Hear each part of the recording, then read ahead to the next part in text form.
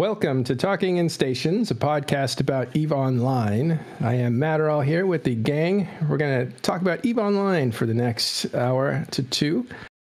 And we'll be hitting the major topics today that you have heard about in EVE Online, specifically the M2 camp and the state of the war in Delve, among other things. But first, I want to say here's a summary of the week. So on Talking in Stations, our Newsday program, on Monday, we had a reaction stream to the interview with CCP Ratati, which, depending on who you talk to, had some interesting things in it or not interesting things at all. And on Tuesday, we took a look at life in Pashvan, what it was like with Gabriel Bemenak. And on Wednesday, we had industry techniques. We were talking with Shakeen, who's a builder in Empire Space in Amar. And also Nick Bison was along for the ride there. On Thursday, we had Minmatar Space Mining with the one and only Astraeus Khan. And he told us all about what it's like to multi-box 14 orcas and his career in EVE Online. So that was very interesting. Rundle was there for that, and Nick Bison also as well. And then on Friday, we had a very special show. It was recorded a bit early called I Spy Maya, the double agent. And that was one of the coolest stories I've heard in a long time about a player that joined Test and was able to, from Test's group, intelligence group, the TIA, was able to infiltrate Guardians of the Galaxies over a period of 3 years. And not only was she able to eliminate rival spies, but she became the spy master for Guardians of the Galaxy and was actually spying on other groups on their behalf. So that was a very intricate story. It went about 4 levels deep before finally it all came to an end when NCPL, or PandaFam, took out Guardians of the Galaxies, known as Dead Coalition later. And that ended her mission. And so she took a year off after that. And she is now back as a spy handler herself, as a veteran agent. So, great story. That was on Friday, called I Spy Maya, the double agent. Okay, don't forget, you can get your news in the game if you want. I was going to say online, but it is online. In the game, if you if you want to get your EVE newspaper from Talking in Stations, it's called TIS News. So get our EVE newspaper called TIS News. While in EVE, open your mail window at the bottom left, find the button called Add Mailing List, and use it and type TIS News. Then you'll get player news, player-created news in your in-game client every day. It's like a newspaper. Your paper boy will drop it off. You don't have to do anything. Okay, today we're going to talk about M2, talk about what's going on with Fraternity possibly, and then, of course, we're going to talk about all the other stuff. So let's introduce Elise from Pandemic Legion. How you doing, Elise? Pretty good, pretty good. It was a great series of shows this week that you went over. I was fascinated by so many of them, and they're like areas of the game that I don't necessarily go into. So it was really cool. But yeah, happy to be here on Sunday. Yeah, this is our crowning show. So we have people from everywhere, like Electus Matari. That is the home of Arcia. How you doing, Arcia? I'm doing well. Yeah, those shows sound interesting. I have to go watch the spying one. Spying is something I don't think I could ever do, like in that sense. Yeah. Yeah, actually, she talked about the sadness of it, the isolation and stuff. No, you have to go join a group, and when you join a group, you become friends with everybody in the group, and then you're ultimately I'm pretending to be friends with these people to screw them over in half a year. I couldn't do that.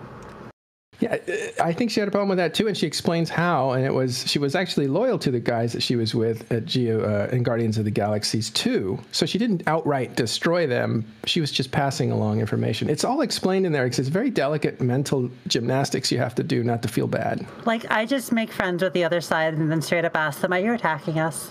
What are you bringing?" Right? It works way more often than you expect. Probably. All right, from Volta, we have Sutonia there in darkness. There you go. Hey, yeah, my light broke, so yeah, you have to see me dark. I have the perfect background for it, though, right? You know, the absolutely, dark blue. Very mysterious. Yeah. And also unaffiliated is Caleb up there with his famous whiteboard where his ideas go. How's it going, Caleb? That's going fine. Yeah, I'm a dirty hijacker, and I would just like to point out that both regarding Elise and Arceus' comment, that's exactly what a spy would say. They're better than I thought. Dun dun dun. Okay, and our guest today, or our first guest today, is Vily. He is one of the commanders of the PAPI forces, which are assaulting Delve. Everybody knows there's a giant war going on there. I'll call it really kind of an end of days war, where everything will change after this incredible collision of firepower and people and resources, something that's been saved for 5 years at least. And so nobody can escape it. It's been at least 4 regions wide in the active Delve area, but also counterattacks in legacy space have left that destroyed as well. So we're going to talk about this year so far in the Delve War with Vily, again, a commander for PAPI Forces from Test Alliance. How are you doing, Vily? Doing well. How are you? Really good. All right, guys, let's actually do a comprehensive review of what's been happening pretty much since the end of the year last year. I'm just going to give you the themes here, and then we'll go into what's happened. But on January, the very beginning of January, like January 2nd, the conclusion of the M2 battle happened, which led to the PAPI forces losing a ton of Titans and being trapped in M2. And in February, at the end of February, PAPI was able to break out, actually escape with a portion, but not all of those, and was able to swing momentum in their favor over February. That was at the end of January, beginning of February. And now that February is ending, it looks like the iHub that you were able to capture in M2 has matured or is maturing. And so March looks like it's bringing an end to the camp. There's no other way to really hold it, no secure way. So we're coming full circle on this M2 thing. Let's start with you, Vily. Tell us, in January, what happened and how it's affected today, basically, where we're at today. So obviously, the very first few days of January, we had the second part of the M2 battle in which we took a heavy blow. We basically became the turkeys in a turkey shoot and ended up in a really terrible situation with upwards of 100 Titan Supers, Caps, whatever, trapped at the bottom part of the Keep Star, 30 kilometers below it. And now with a second group of Titan Supers from the second battle trapped up top, which was just as large or larger, and with a large component of those ships actually being what we've generally termed the ghost ships, where their ship and hull had bounced back into T5Z or not died, but was still alive due to the way the server performance had fallen apart. And that was to the tune of almost 70 Titans. So post M2 battle, we were in a terrible state. Morale was really down, and the importance of morale just can't be understated in these kind of wars where everyone's a volunteer and nobody has to show up, right? So instantly our fleet participation went down by half. Goon fleet participation went up by double, creating a situation where all of a sudden we were outnumbered in every conceivable way. This created a situation where Goons very quickly began to reassert strength in Delve and took back, I think, 9 of the 12 Sov 3 or Doomclock Keepstar systems that we had been working on throughout the course of December. That resulted in a little bit of a morale swing for them, but they also kind of didn't get necessarily a free pass. And over the 2 to 3 weeks, while they enjoyed their kind of absolute superiority, let's say, that's what they accomplished. About the 3-week mark in January post M2, things started to swing backwards. Momentum started to shift back towards PAPI forces in kind of a day-by-day event, starting primarily in U.S. time zone, where we were able to leverage capital usage against a number of Goon FCs, despite the fact we had so many trapped, with the Battle of YQX and then later the Dread Battle in M2 being kind of the highlights of those battles. At this point, the success in U.S. time zone began translating into the European time zone, where all of a sudden we were able to start holding the line on iHubs as well. And within a matter of 3 to 4 weeks, we had basically regained the initiative and regained control of the region. At this point, we took our first stab at the M2 iHub, which was actually, I believe the first break was right before that, if I'm wrong.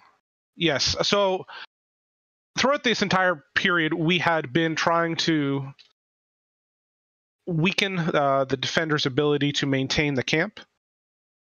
So we had, done what we generally termed as the dinner bell strategy, which is we would run into M2, we would shoot bubbles, force the Imperium to form up quickly to defend their bubbles, and allow us, in most cases, to get a favorable battle report as we would, march in, get some kills, and generally try to march out before the numbers turned against us. This was really good at kind of wearing them down, and it allowed us to open up the situation enough that with a well-planned and very secretive operation, we were able to successfully execute the major breakout of M2 when we did a mass login at 0500 with 400 dreads to kind of create pressure on the enemy Titan groups so that they were not able to just sit there and freely doomsday away at our Titans. We extracted 180-ish, I believe is the running number, Titans, plus an unknown count of supers and regular carriers, etc. And this overall led us to being comfortable with our capital situation to begin making even larger plays throughout the region. That is probably like the first real big kind of turning back point, even though even as much as a week or two before that event, the momentum had already shifted back towards us. But that enabled us to take a stab at the M2 iHub, which we did when there was 7 days left on Goons acquiring SOV 3 there, which was a really dangerous kind of point for us, as it would allow them to sinogem the system. It would allow them to establish jump bridges, and it would basically mean that, for all intents and purposes, it would be extremely difficult, if not impossible, to get out of the M2 camp without excessive losses. Right. So we took the iHub back 35 days ago, and from then on, because there wasn't really much left to do in M2, we tested the waters for another breakout, but the general consensus became that the losses we would incur attempting another breakout weren't really worth the capital advantage gain we would get from it. So we were already in a position where Goons were not comfortable using their supers and caps against us outside of M2. So getting those additional caps back didn't serve any real purpose. And so we just tried to, or we ensured that we could hold the iHub comfortably. We set it as test capital for the ADM bonus. And then we worked towards SOV 3, which we've been doing for the better part of the last 35 days. Obviously, meanwhile, we started a campaign of heavy pressure on the Imperium's industrial facilities, so TOs, Chitaras, etc. We killed the OneSmeb Keepstar as well in there, as it was one of the remaining SOV 3s that we had. And now we're just coming back into the zone where all of our work for the last 35 days that we've been setting up is starting to pay its dividends. Wow, that's a lot that's happened there. We'll break it down with the panel in a second. Do you have a link to that Doom clock? Does anybody? Let me know. If you do, put it in chat. Vily, you were expecting this play, right? Which play? The pulling back right now. I don't know what I was expecting, honestly. Like, it's a very awkward situation to be in. If I was in their position, I probably would have pulled the camp up last week if I was under the impression I wasn't going to be able to hold it, just because it's a little cleaner than doing it in the last day, and it becomes very obvious the purpose of it. But once we hit SOV 3, once we have that jammer, it becomes all but impossible to hold the camp in any reasonable way. So the expectation was they would pull the camp down once we hit SOV 3. It's just a logical play. All right, let's torture you a little bit and take you back to M2, right? So you have this opportunity. What were you thinking in M2, Vily? At what timer? At the final timer. For the final timer, we were, as kind of I said before, we were hoping to get a much more decisive battle. We were in a position where we knew we were not going to be doing great jumping in, but we made the call to go in, accept some losses for the hope that we would be able to get a decisive battle as the Keepstar died, because once you jump in, the Keepstar is all but certainly going to die. It's very easy to maintain DPS on a Keepstar with Titans. And, we were looking for just another M2 Part 1. Obviously, what we got was not that. We failed to load, and, as I say, we became the turkeys in a turkey shoot. Well, the question is, and this is part of, I think, some of the narratives that get spun up afterwards, is what were you thinking jumping in 6,000 people or that you had in the staging system into a system that already had 4,500? Like, the servers could never support that. Why would you do that? Why would we do that? No, why would you do that? Because the story is that you did it. Well, I'm certainly one of the people that was at the decision table, but, every decision at this level of the coalition this size is going to be a group decision. But we wanted the fight.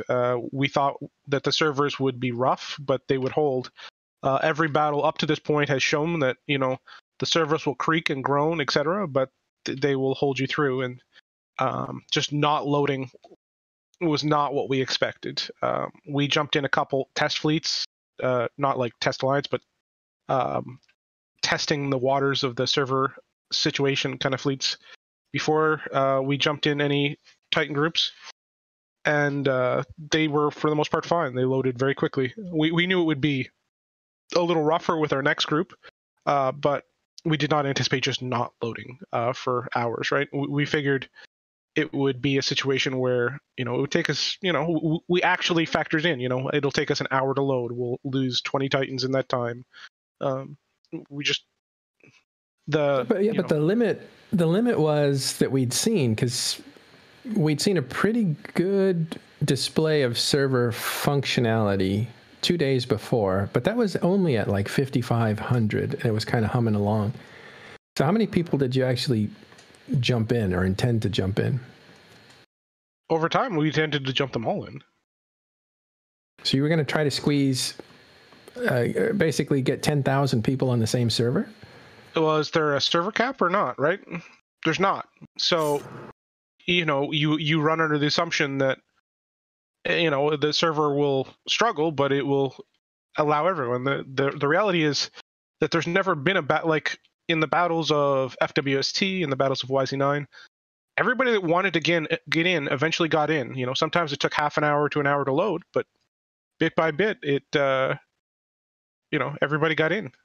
So, as somebody in a smaller group, when I hear about a battle where like 12,000 people, which is like 1/3 of all the active accounts logged on at one time are involved in, I honestly think it's kind of dumb. Not like that you or Imperium did anything dumb. Neither of you did anything dumb.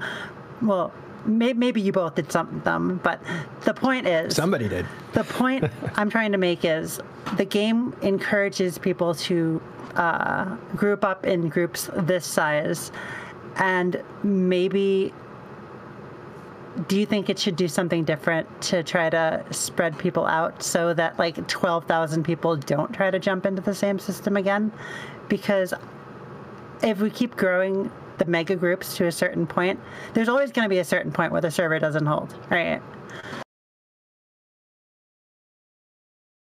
I think it would be great if there was, but I've never seen a mechanic proposed that successfully accomplishes that. Well, and in Vily's defense, right? You can't. It's not really fair that the players have to adapt to some sort of known cap, right? We have to assume that the game works, and otherwise it just becomes impossible to strategize and figure out what to actually do. So we have to assume that things work, and when they don't, we just have to eat that. I will say with regards to the PAPI decision to come in, right? So it's easy to say in hindsight, oh, this was a bad idea. What do you think was going to happen?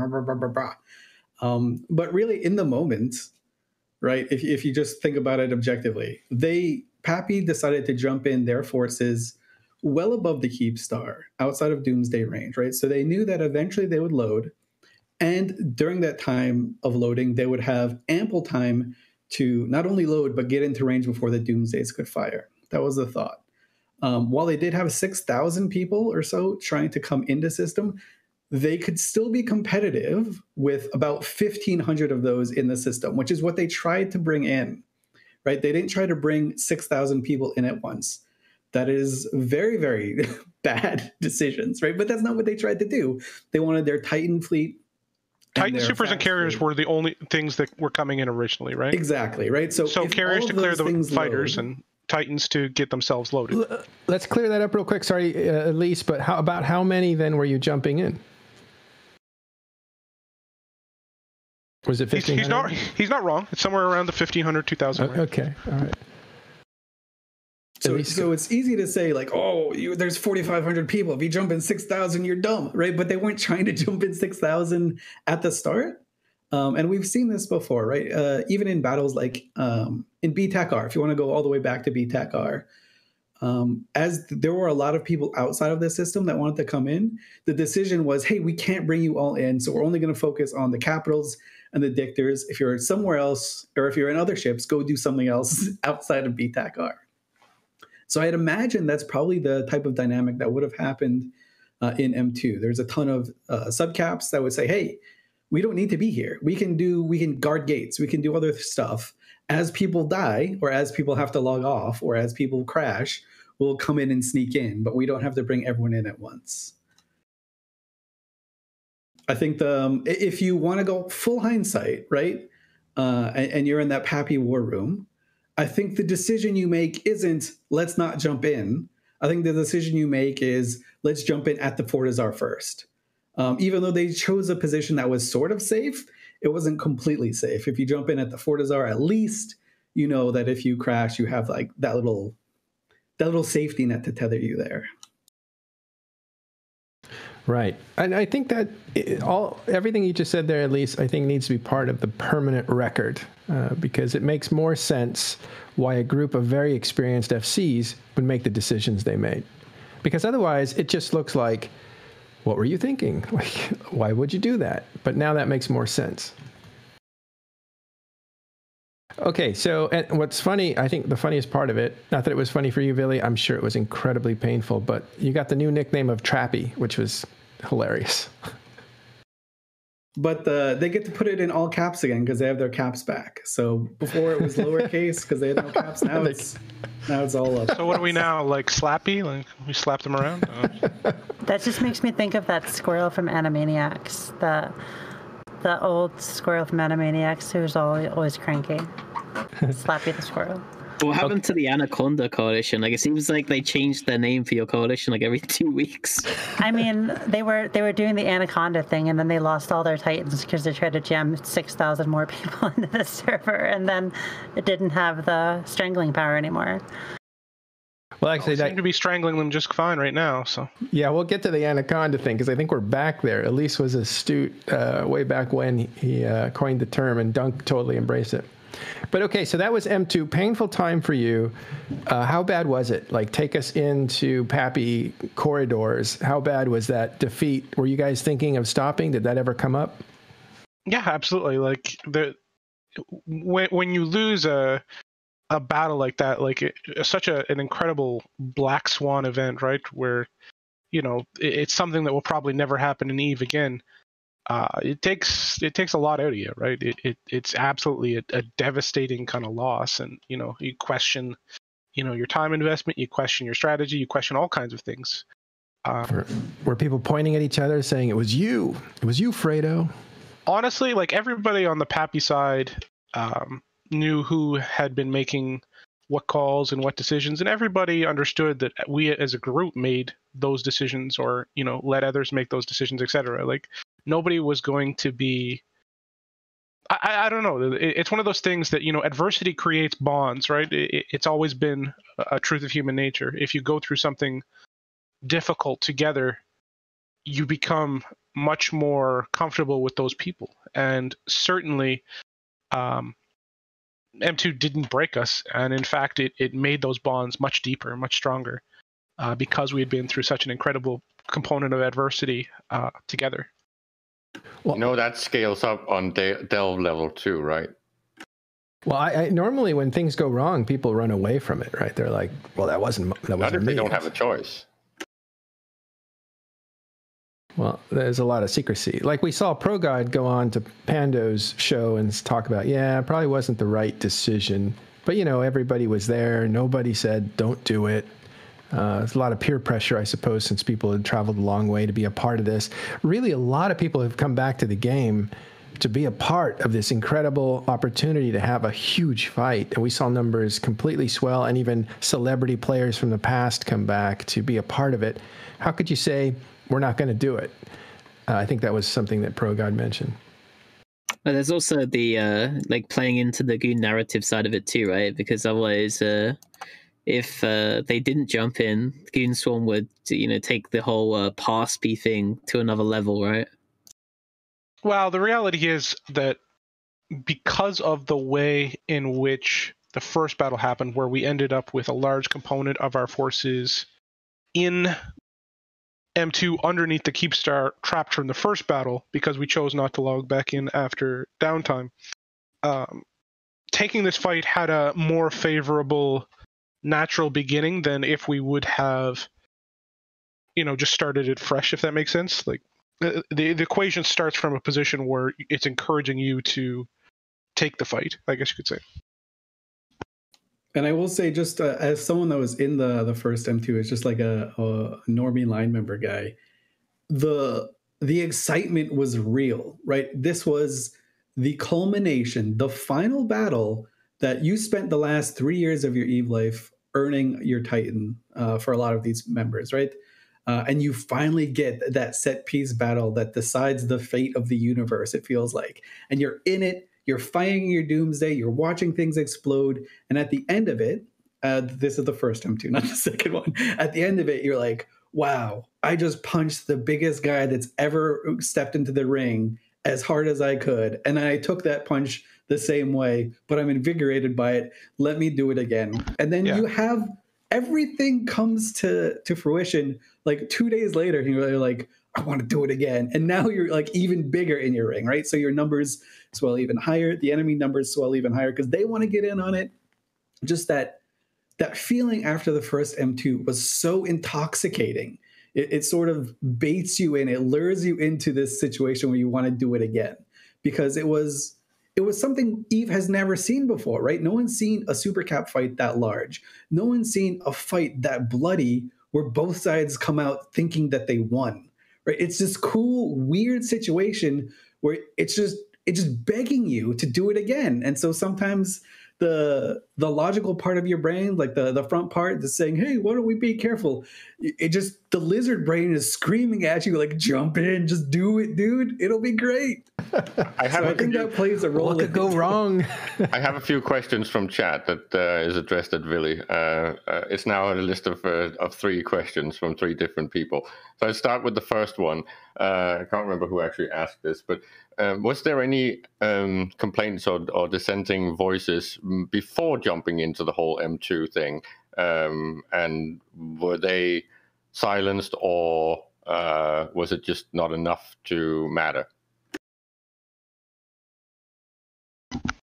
There wasn't really, like, anytime we make a decision like at that scale, you have a long discussion about it, and the discussion went back and forth in a variety of ways, but at no point was the discussion, let's not jump in. Although that was discussed at one point early, But to say it was silenced would be no. We just everybody was mostly on the same page, I guess.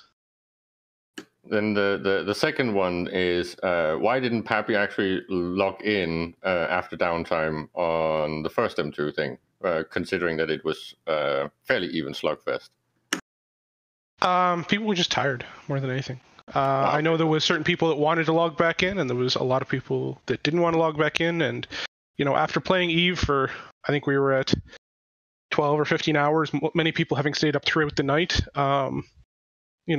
The call, whether it be the right or wrong one, was to not log back in.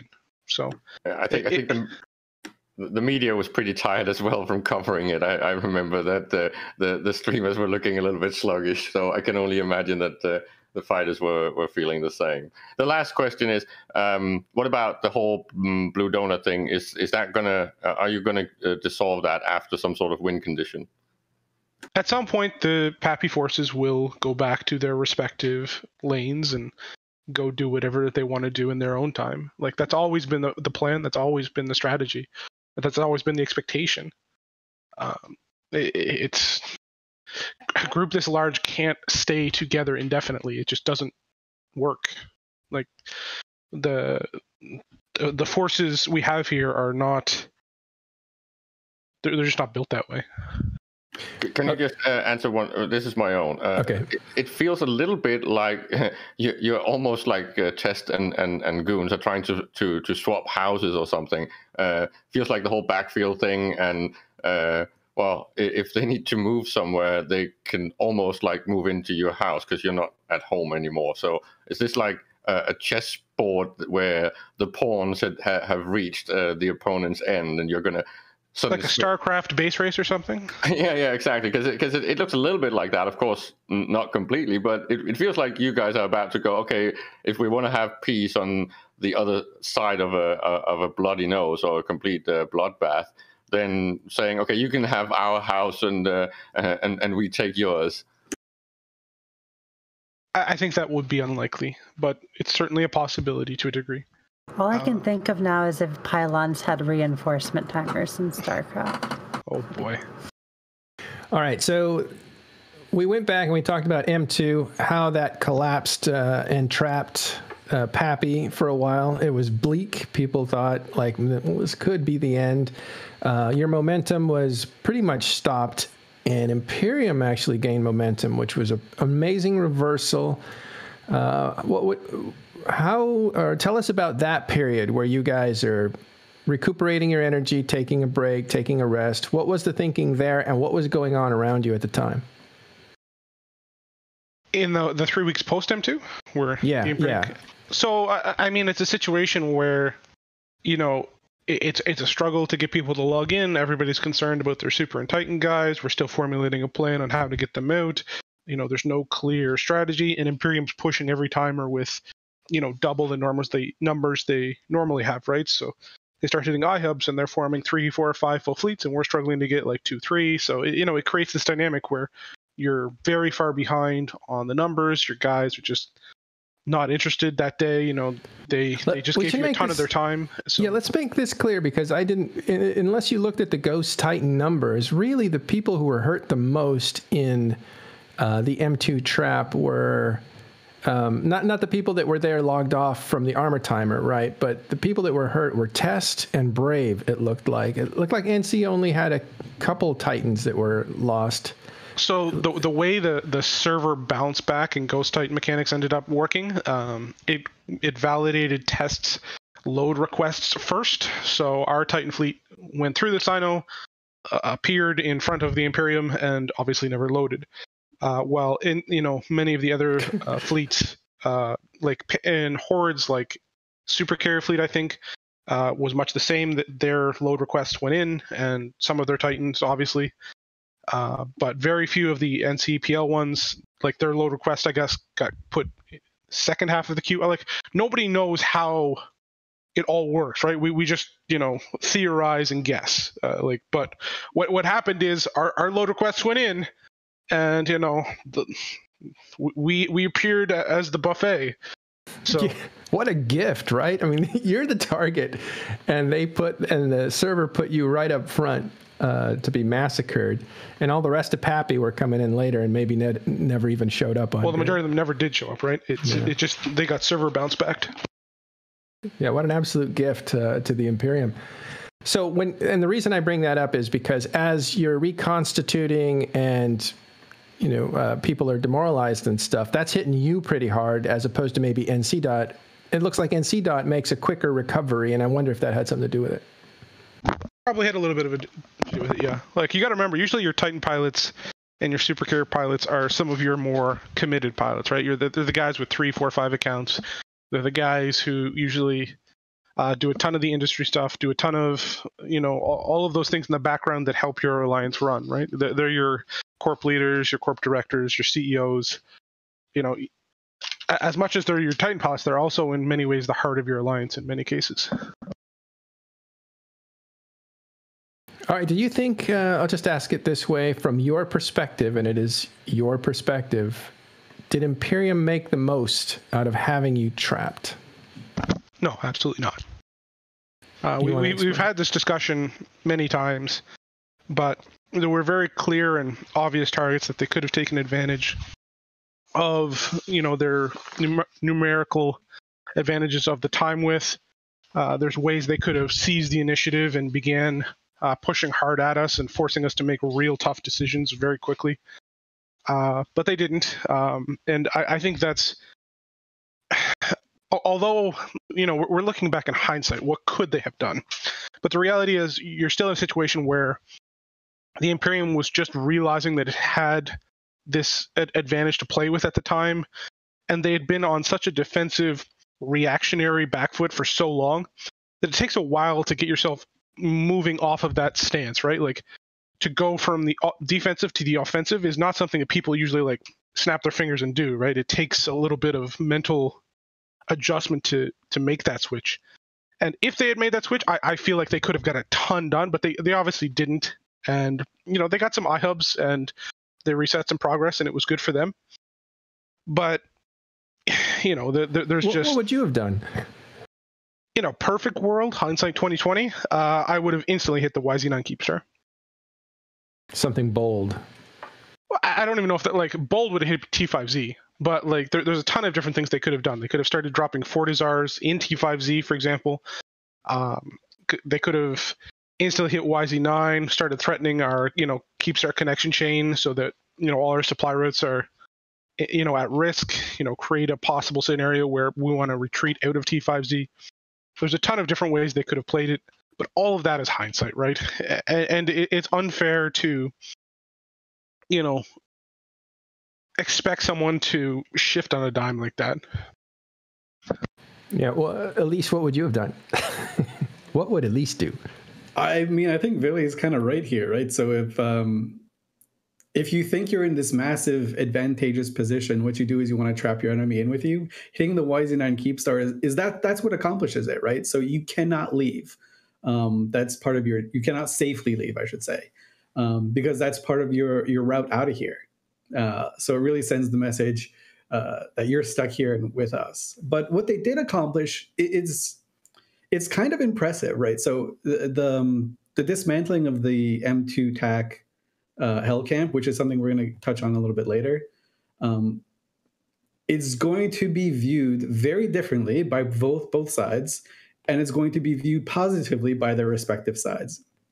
So to give a little bit of objectivity to this, right? So what Imperium accomplished, they started with the initiative. They started torching Ketch. So they forced Brave and other groups that lived in Ketch to relocate. They got a lot of swagger that way. They manned a hell camp for 2 months, which is something that EVE Online really hasn't done before. It's an impressive feat if you want to think about it, being able to put that level of effort onto it. They got 400 dread kills, which is something that's not insignificant, right? Those 400 dreads were used to do the first breakout attempt, I guess, or the first successful breakout attempt. They killed a few dozen supers and titans, which is cool. They killed a bunch of capitals, which is cool. And they got to leverage M2 as their their swagger monument, I guess we could call it, or their smug monument. So anything that happened, they could be like, got your supers. And you saw like the narrative really shifted to, we trapped you here. You guys are stuck. We're going to refer to you as PAPI with no caps. So it's all lowercase because you lost everything. You guys, you're foolish. Your FCs are dumb. And so it really built up the Imperium at the expense of PAPI for quite some time. I think Vily is right that eventually that did peter out a little bit, but the only part that petered out was PAPI's like demotivation. It still kept the Imperium motivated the entire time. Like that, it never really fizzled out for them. They still boomed in numbers. They went up. You're seeing Titan numbers and Titan pilots that were active 6 years ago before, suddenly active in the Imperium now, which I think took a lot of people by surprise. You bolstered your Titan numbers tremendously on the Imperium side, and they were already quite high. So I don't know. I think they were pretty effective with what they did. If we have like a genie in a magic lamp, I think you probably dismantle the M2 Hell Camp a little bit sooner. Because after that first breakout attempt where we got the 400 dreads, I think that's kind of the perfect spot to say, got your 400 dreads, suckers, and now we're going home. Ha ha ha, you lost everything. Because what they traded for that, in Delve at least, is the area that was formerly Helm's Deep, right? All those areas that had so much industry, so much ratting, stuff like that. But outside of Delve, they got catch, which is nice. So they forced they forced primarily Legacy, the brave parts, into Quirius. So they kind of really made them feel like they were at war. And the narrative really does shift to, we don't care about Panda Fam anymore. We really want to focus on the Legacy side, right? So after M2 the first time, the focus is, you know what?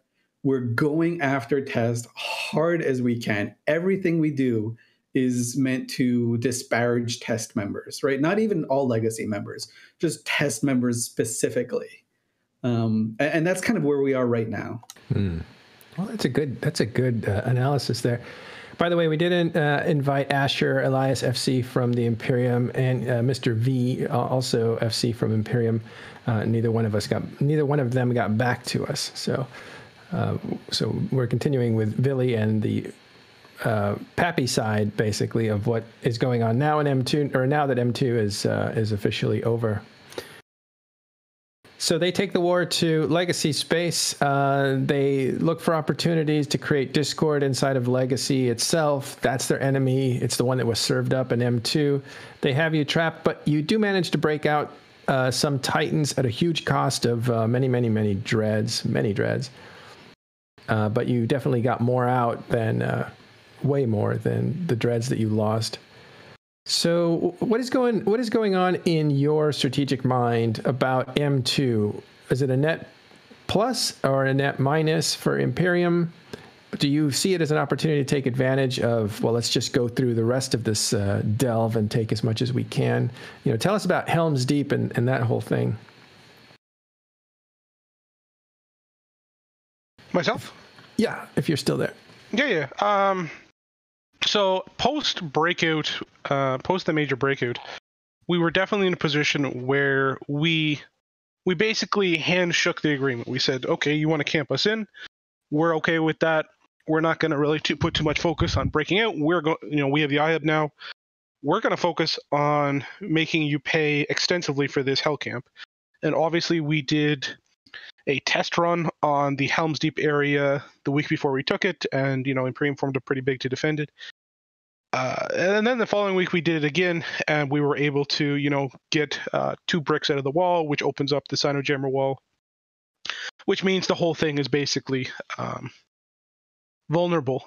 And to us, Helm's Deep had been a very serious target that we had been looking at, with very significant implications for everything around it, right? It represented kind of the last refuge of Imperium safe space. It had a ton of industry still going. It had a ton of reactions going. It had a ton of, just everything a member wants to do in your space, right?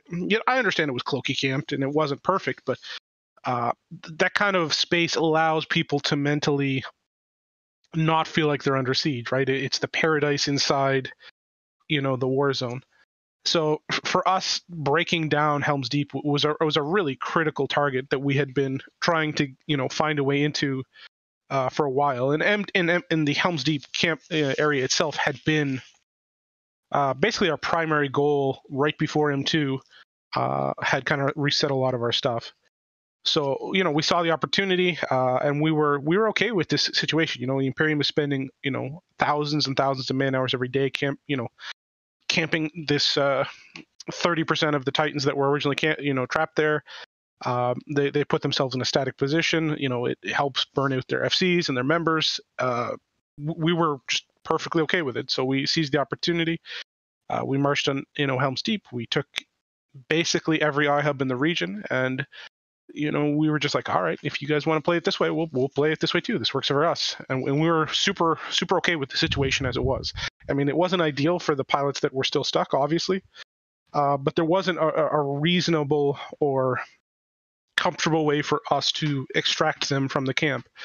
The camp as it was built is built on this, like, I was describing this to someone else. It's like a hard closed door, right? For us to get in there, we've really got to like bust down that door and get in. Like, versus a better camp probably would have been one where the door is at least partway open, so we try to get some dudes out, and maybe we get 10 dudes out, but we lose 2 or 3 in the process, because basically every time we attempted to extract people from the M2 camp, we lost a couple, and that would have required a lot less effort to maintain, but also been much more likely to achieve kills. So regardless of how you want to like theorize the camp should have been run, the way they ran it is the way they ran it, and we were okay with that. Well, since you keep going on the Lord of the Rings thing, I just have one question, because it looked like now that you've pretty much almost finished Osgiliath, the White City is next, right? And not burning the farms and fields of the Rohan, right? So when 1DQ, or rather, what is the plan now?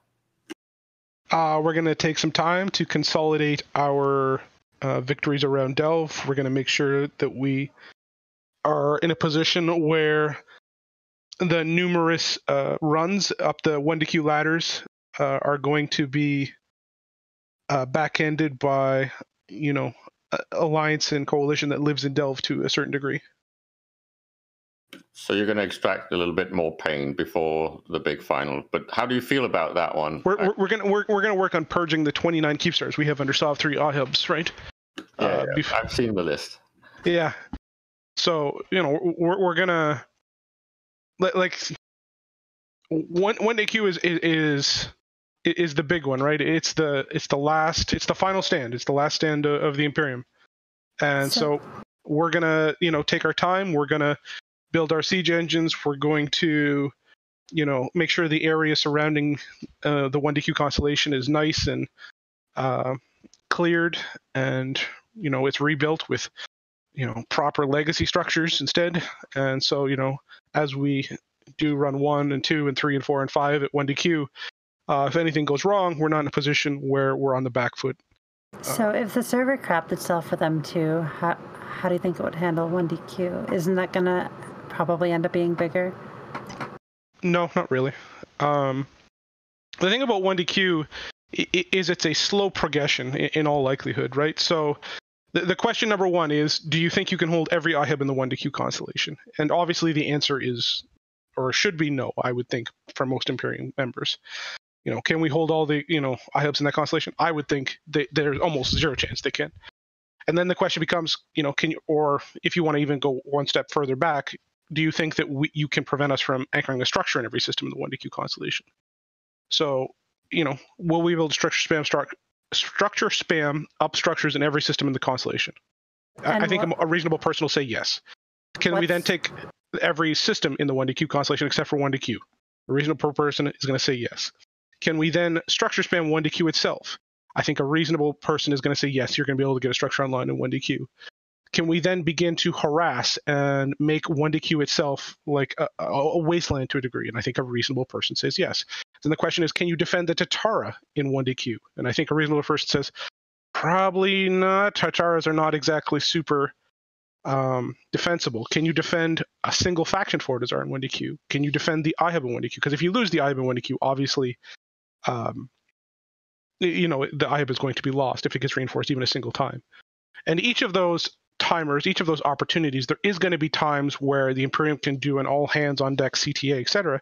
But we can just say, okay, they've manned the walls, we'll do it again tomorrow, right? And you can effectively choke out their ability to have that true master fight that they're looking for, right? And if the server is not going to be with us, then we'll just, you know, win it the other way, which is the slow, you know, inevitable kind of dance of death. So you're doing the they have good numbers, let's blue ball and come back again. Well, if the server can't handle it, what other choice do I have, right? But isn't that potential scenario going to take way too long to be realistic? Way too long to be realistic in what world? Like what timeline? What time clock are we on? Aren't you guys going to get bored of winning?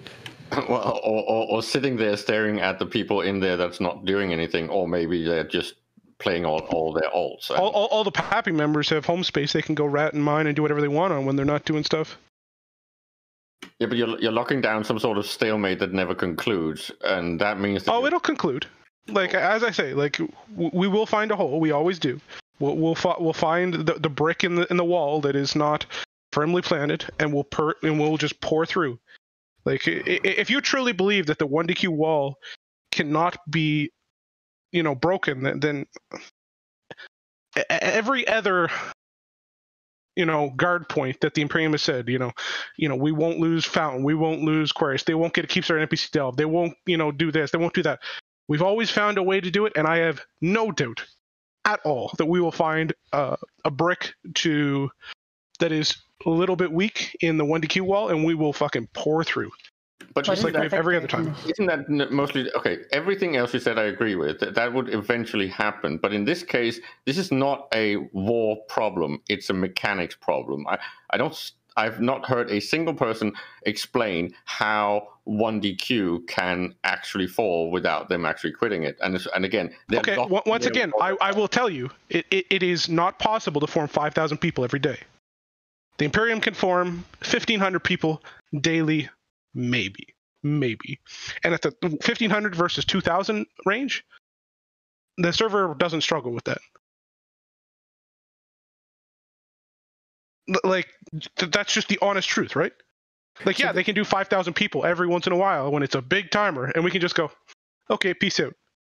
So at least this is maybe not what you were thinking when you're like an anaconda, they're going to squeeze and squeeze and squeeze, and brick by brick, the wall's going to, like, you know, brick popping out, the wall starts to get weak and fall. This isn't what you had in mind, is it? Or is this kind of what you thought was going to happen? I mean, it sort of is, right? So the idea of the Anaconda strategy, which isn't me making a reference to Sir Mix-a-Lot, it's actually a Civil War strategy. Okay, I've read your Discord messages where people think I'm talking about Sir Mix-a-Lot. I'm not, although that is very fun to think about. And I would be lying if I said I didn't think of a song with Vily's Anaconda in it. But so you you strangle your enemy and deplete them of resources, deplete them. In this case, you deplete them of fun, you deplete them from options, and you make them, you know, you ring the bell, as we've seen PAPI do in M2. The numbers are high, you don't do anything. You just keep doing it until the numbers are where you want, while you're managing your own morale, which is a very hard thing to do, but something that PAPI and Imperium have both been very successful in.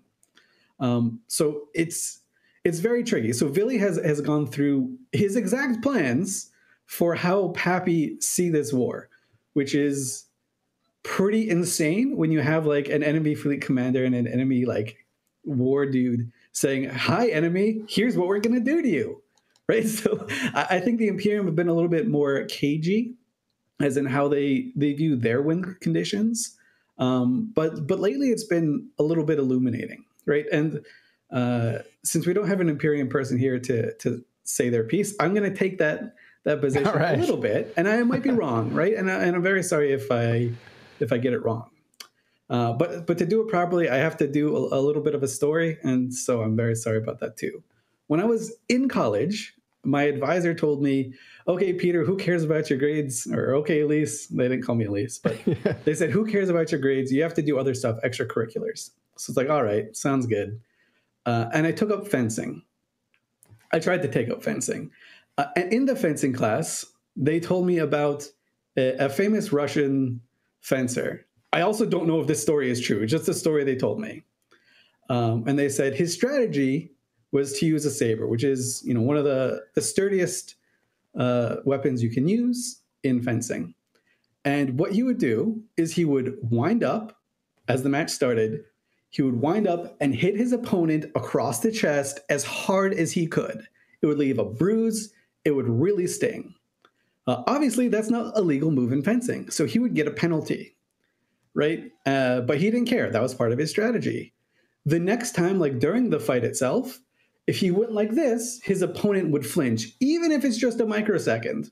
And with that flinch, he'd use that to his advantage and re-up the points that he lost with the illegal move he did. And he got a reputation for this. He got a reputation for this so much that the International Fencing Organization had to change how they punish that strike across the chest. Just because it was kind of cheating, right? And it kind of felt like it went against the spirit of the rules. So when we're talking about the M2 Hell Camp, it's easy for me to sit here and say, they kept it up too long, or they traded too much for it, blah, blah, blah, blah, blah. I think the Imperium views this as hitting your enemy across the chest with the saber. Essentially the message they're sending is, if you make a mistake, we are keeping you trapped, and you're not going to be able to play the game the way you want to. All the hard work that you did for the previous months is going to go out the window, and we can just sit back and wait for you to screw up. So what they're hoping for is for the next Keep Star timers or the next big timers that someone is going to flinch. And now that they've turned their all-seeing eye onto the legacy contingent of PAPI, you can see this messaging clear as day. The Mittani goes on the Meta Show and says, PL is going to be fine, NC Dot's going to be fine, Horde's going to be fine. That telegraphs exactly who they're going after. So they're hoping at some point that legacy is going to break, or that legacy is going to flinch, and then they will be able to capitalize on that, and then that drives their narrative for another few months, right? So that's their strategy. So we talk about how PAPI, or at least Vily talks about how PAPI want to do this. The pressure really is on to make sure that they can keep up the momentum, that they can keep their members motivated. And the Imperium is betting that that's not going to happen, right? That's the Imperium's win condition, and they feel very confident about that. I'm not saying that they're right. I'm saying that they feel very confident about it. And so that's what they want to do. They want legacy to flinch. They want Brave to get disinterested. They want Severance to say, the last time we did this, we lost a bunch of Titans. Maybe I'll wait for the second fleet to jump in. They want the pilots to have this lingering doubt in the back of their mind that they're going to get hurt when they go on to the next fight. And that's how the Imperium is going to win. That is their path to victory here, is to make PAPI break up before they can achieve their goals. And this is why it comes back to what Vily himself said with the whole managing the whole fatigue and morale, right? And if this draws out, and then playing this whole, I call it a game of grenades, right? Where it's like, okay, is there a surprise in this Keep Star? No. What about this one? No. What about this one? No. At some point, it might not be a dud. And if that ends up being a catastrophe and demoralizing in any way, even just a little bit, and it's taken a long time, I think I almost wanted the Admiral Akbar picture, because I feel like the Imperium is kind of trying to create a trap scenario. But again, OPSEC, and I'm not supposed to divulge things. It's just every time I've mentioned these things and numbers from the past and what I know about Goon culture, I just get laughed at by Vily, and that's fine. It's just I feel like it's not going to end in the way that he suspects. The thing is, and this is important to note, this type of war we haven't seen members and leaders, or rather leaders, able to keep their members motivated for this long, right? Any event that happens, both sides claim a victory for it. We're talking about dismantling the M2 Hell Camp. Imperium is going to call that a victory because they've kept their enemy trapped for 2 months, which is longer than anyone's ever manned a Hell Camp before. They've been incredibly successful. They got a bunch of dreads out of it. And they'll just look at, oh, look at what we did in Catch. Meanwhile, PAPI is going to say, you guys squandered an opportunity. You stayed there too long. We took Helm's Deep from you. You've got one constellation left, right? They both take the facts, and because of, you know, what they've delivered to their members, they just show this to the members, say, hey, guys, the plan is working. And both sides are able to do this and not lie, right? They're keeping... they're managing expectations incredibly well, which is something we've never seen before. At least there's a track record now, though. I mean, it seems to me that what is happening in this war from the beginning has been resist what appears to be inevitable, like the keep stars being dropped. They were the Imperium was defending against those viciously and losing a ton of stuff, and they ended up one day just not being able to defend, and all that work went down the drain. And M2, a lot of work went into that M2 every day. It was a big party. They tried to make it fun, and it was moving towards the inevitable. And now all that work was for nothing. Like, it seems like they're holding things off, and that's impressive. But at the end of a certain period, it just collapses. And then, so it seems to me there's a track record of resistance is futile.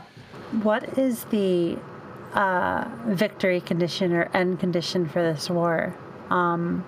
So, like, at what point would one side or, like, I assume Imperium's victory condition would be the PAPI coalition falls apart and stops attacking.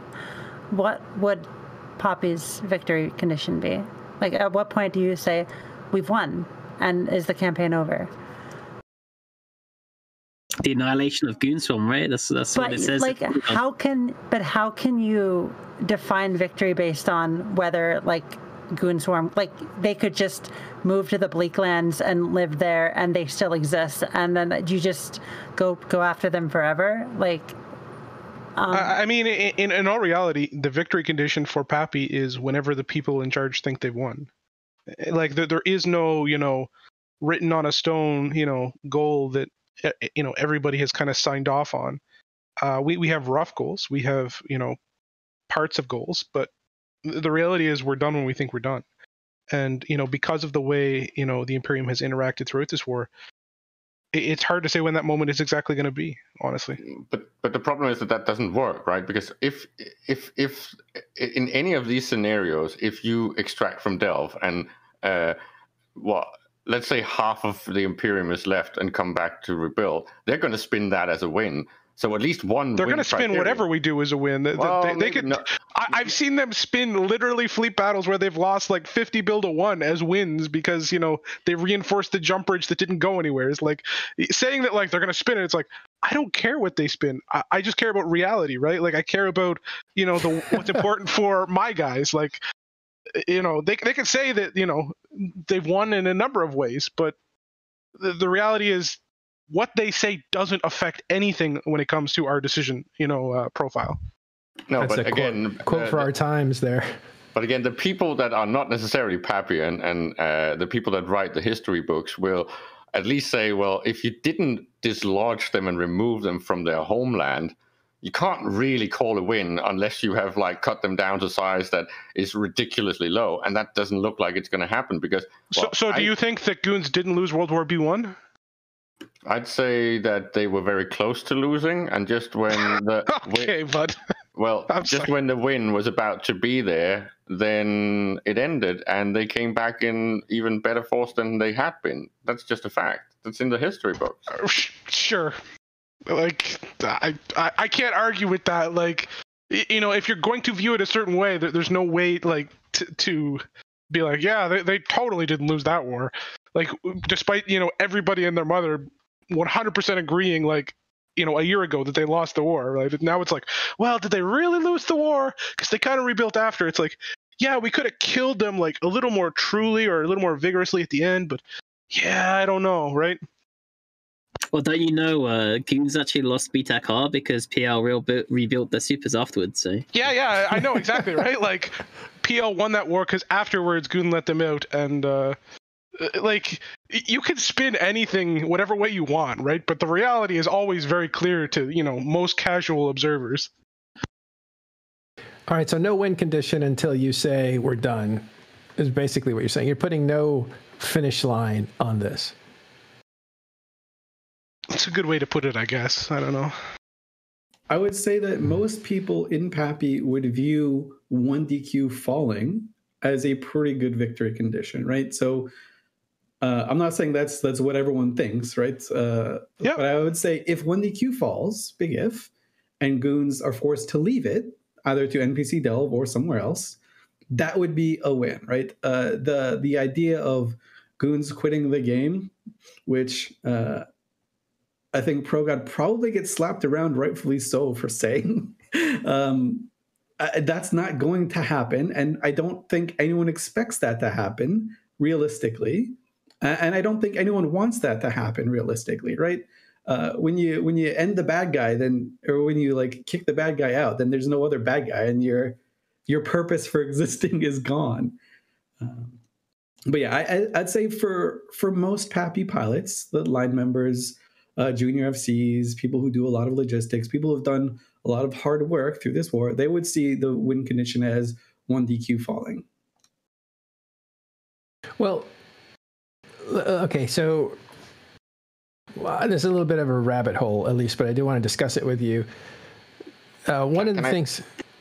Can I say one thing before? All right, everyone was laughing at me like silly people. If I was a Goon hater and I really wanted Goon out of the games, right, and not be part of EVE Online anymore, right, which was a criterion in the Casino War, then I can't claim a victory of that war because they came back even stronger. So I would be very frustrated that the criterion and that the war in Casino War was not finished. Right, because they're still here and stronger, then I haven't won at all, and it's the same situation now. If they're not pushed back so far that they're not going to be able to come back stronger, which is very likely if they don't finish the job, it's going to be the same thing. If I'm a Goon hater, I'm going to feel like I really didn't win. You're setting up a win condition that can't be accomplished. Nobody in their right mind thinks, oh, we're going to purge them down to 0 members. Like, it's just not a reality of EVE. Like, did anyone sound clip that one? Well, I mean, why was that said then by ProGod? Because, like, I assume that maybe it's like some kind of psyop to like try and freak the Mittani out to like bring back memories of Band of Brothers or something. So this is what, you know, rhetorical stupidity. Like, you know, you say stuff to sound like, I don't know how to say it, right?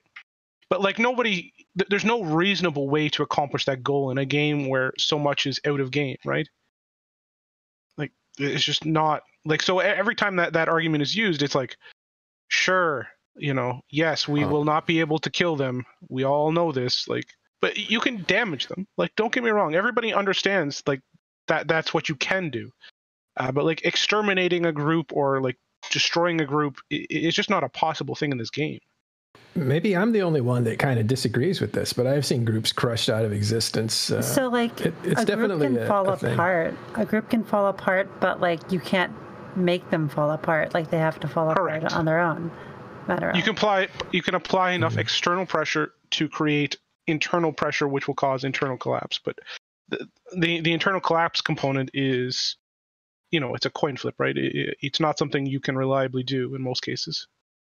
I will say one thing, right? So if you've played EVE for a long time player, right? Some like 6-7 years, you have not seen the Mittani at full power, right? Like, he has not gone super Mittani level. Are you saying this isn't even his final form? This is not even Mittani's final form, exactly, right? Is he going to be a Pokemon that evolves? Yeah. Sorry. There's no way you're going to get an alliance or a coalition run by the Mittani to fail Cascade. He is too experienced. He's too good at what he does. He is too good a handle on his members to allow that to happen, right? You've seen alliances collapse famously, even big ones. You've seen DRF fail Cascade. You've seen Atlas fail Cascade. You've seen every alliance under the sun that's come and gone fail Cascade. But those alliances aren't around anymore for a reason, right? They've withstood the test of time. The ones that are out now aren't, you can't expect that to happen. You can't hope that's going to happen. That's just a bonus. Not realistic. It's just not going to happen. Like the alliances that are going to die because of that have already died, and they've now like coalesced at the top. Right? There's a reason NC Dot has Vince Draken, who's been around forever. There's a reason Horde has Gobbins, who's been around forever. The reason PL has Headliner, who's been around forever and seen it all, and he knows the tricks. Test has Vily. Like, these guys have been around since the dawn of time. They don't let these mistakes happen anymore. The ones that did have already gone and passed. I got you, but this is bigger than any war we've ever seen. Like, this honestly, it reminds me of 5 Faction years. War. It's no clear end goal, and it just keeps going. Like, well, losing... I mean, you can't kill an alliance that has a culture like Goonswarm, right? Like, take a look at an alliance like CVA, right? They don't necessarily exist because they have great space or something. They exist because they want to do their NRDS thing in Providence. I don't think they're doing that now, so maybe it's a bad example. They're in Placid. That's not true either, right? Any alliance in this game can be killed. Like, let me be clear on that. But the expectation should never be that you can actually be the one to do it. Like, you can apply pressure after pressure after pressure after pressure and push them towards that goal, but you can never walk them across the finish line, right? If that makes sense. You know, you could take their space, you can, chase them around, you can harass their members, and camp their members, and like you can do all the things that make it unfun to be in that alliance, but you can never break an alliance, truly. But you can... Anything in this game is possible, and no alliance is invincible. Is the point I'm trying to say? But like people are like, Goons have this culture. Like, yeah, they do, and Goon culture is stronger than probably any alliance in this game's culture. But that doesn't mean they're invincible either, right? It's a nuance that gets missed. Yeah, I think I'm alone in this, and you guys are all much smarter than me, but I feel like you can diminish a group so much so that you take away their actual identity. Like, I actually think you could do that. You change the circumstances of their existence. There's a lot of doubt that creeps in, and hey, there's a lot of good video games out there.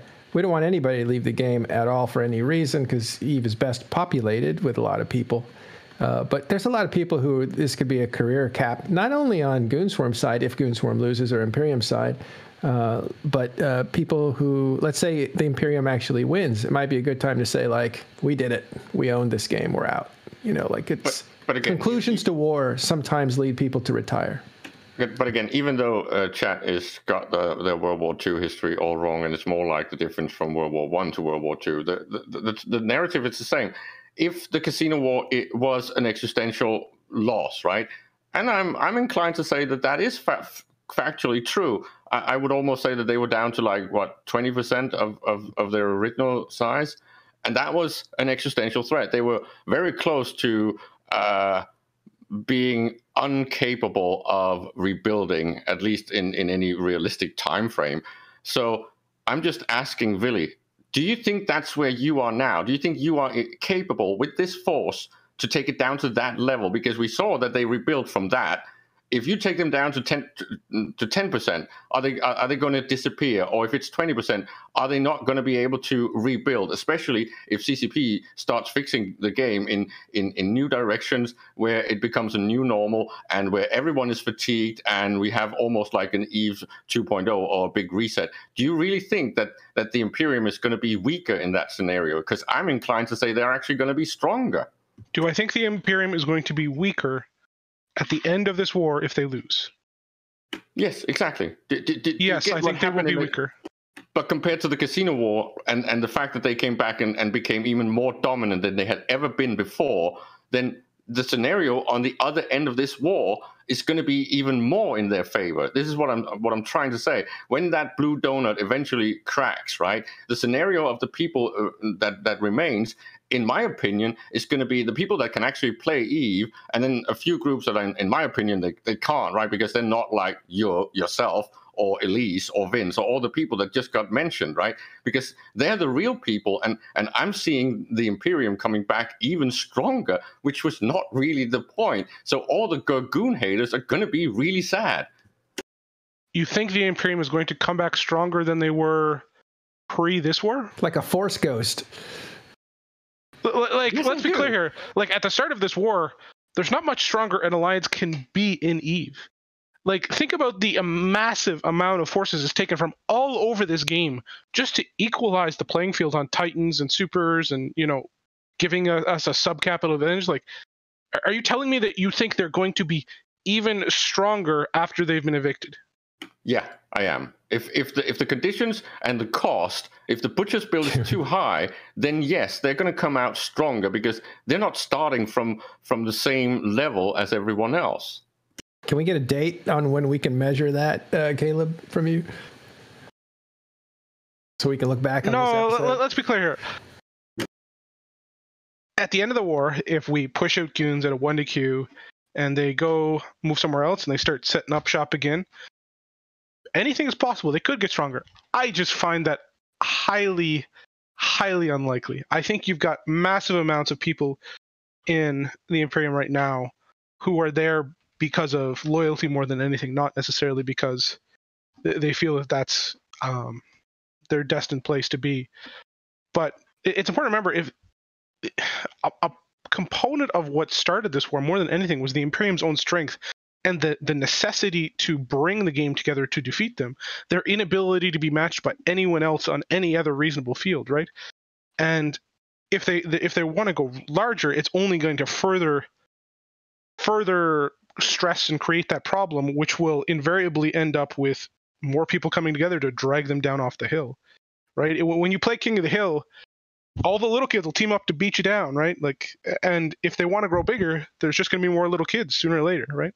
Yeah, but again, of course, chat is again laughing at me and stop reading chat. Stop reading chat. And the point I'm making is that you, of all people, know about goon culture, and I feel like this is a little bit, to me, like a seasonal reset in Diablo. The really, really good guys are always going to be way ahead after a seasonal reset, and this is what I'm saying is what I suspect is going to happen, because the pro raiders, the people who like know all the mechanics and know all that shit, they're always ahead. They don't need but the reality is the Imperium in Delve had built up this incredible industrial base, 50 keep stars, 100 Sodios, like all of this is enabling infrastructure, and we're burning that down, and it will never be rebuilt again like that. The game mechanics just won't allow it. Right? There is never going to be a period of abundance, or I hope there is never going to be a period of abundance like the game had between 2016 and 2019. Because it's very clear how game-breaking that was. And we, as a coalition and as a game, are working towards fixing that imbalance by burning down those Sotios, by burning down every rig that's been produced, by destroying those mineral stockpiles, by just bringing death and destruction to Delve, where this abundance was more in effect than anywhere else in the game. And again, I'm going to ask for Elise to maybe come in and point out whether or not I am completely ridiculous. But as I see it, the goons can actually be taken down to almost 0 assets. And the fact that they have the culture they do, and if you're not getting what I would call the 100 core people in the Imperium to dismantle and go their own ways or go back to do adulting in real life, you haven't done anything. You're just pushing them down to a server reset or a seasonal reset, and they're going to build exactly the same thing back, even stronger. You're seeing them talk about a cultural revolution 3.0, and they're doing that, right? And I'm just saying that we have this, and you mentioned the trench warfare, right? We have a trench warfare situation because this war has been prolonged so massively, right? So all these narratives of hating each other is not the same as they were before. The grudges are not exactly the same. So we're going to see new grudges and new things and new social interactions form. And I just don't think that the Goon history book is closed. On the contrary, I think you are going to see a much stronger Imperium. Of course, you So can Caleb, say, well, in your world, is there anything I can do? Am I just doomed to failure and death? well, there is, but Because to me, it sounds like you're setting up this like goons are invincible, you can't beat them scenario. Like I don't buy it. I don't buy that. Like I don't buy it at all. And I've seen evidence to the contrary in every single major war in the past to contradict your points. Well, again, I think what Caleb is saying is that goons are like Saiyans and they get stronger every time they get beaten. I'm saying that's exactly the story of another leadership in EVE, which was Sword Dragon, right? He's been around since he was that ended well. Yeah, tell us about the fate of Sword Dragon and how he wasn't killable in EVE. Oh, you should listen to Friday's. That's my whole point. You have to get those 100 people. This is a good example. Vily was the best time zone tanker in the game. I don't know how he lost. Vily actually said, we're going to attack Guardians of the Galaxies because we want to take away his CSM seat by eliminating his coalition. And when he left, then that was the point, right? Then those groups were not there anymore. This is why I'm saying you have to dismantle those groups. And I cannot see that happening with the Imperium because it's not just bound within like a handful of people. This is 100 people you have to dismantle. So I think Caleb illustrates really well why nobody reasonably thinks that the war ends with goons like quitting the game or something like that, right? If we're talking about interpretations, morale preserving, this is why I say Mittani we haven't even seen his final form, and he's unbeatable at this. I'd say he's better at this than anyone who's played a video game ever in terms of making what he has done, right? And try to enumerate all the things he's done is impossible to do. But we're listening just perfectly why it's not going to happen. Because we have, I'd say most reasonable people would say that after World War B, the goons were defeated. They moved to Delve and they used their institutional knowledge to completely just outperform everybody, right? They discovered the secret sauce and they used it for years before anyone was like, oh shit, they figured out the secret sauce, right? And at the end of World War B, people were too fatigued to follow them to the end of the world and keep going, even though ProGod specifically wanted to, right? He had the idea where he would deploy to Delve and keep going. But similar to how 1DQ is probably the victory condition for most people. VFK in the Casino War, if you want to call it that, World War B1, was sort of that victory condition. When goons left Declan, a region that had never been conquered, that was kind of the feather in the cap for a lot of the people. And they were just like, we're chilling. We did it. Mission accomplished. We're going to have fun and chill now, right?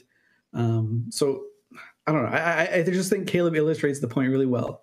Objectively, if the Imperium, and this is a huge if, right? I don't know why we're even talking about this for so long, because I don't think it's a matter of time for it to happen, right? It is a big if the Imperium will lose.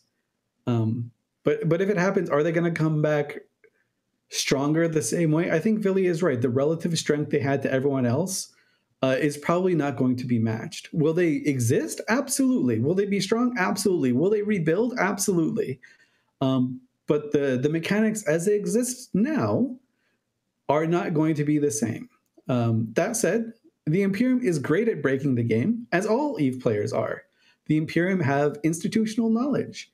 They have a huge resource that they can tap into, right? We saw them do the war bonds. They raised trillions of ISK. Can they manipulate the markets with trillions of ISK and make money and build war machines and recruit? Absolutely. Yeah, they're good at that. They understand how the social constructs of the game work and what works. And as the game changes, the Imperium will change with it. Like, that's the important thing to do to note here.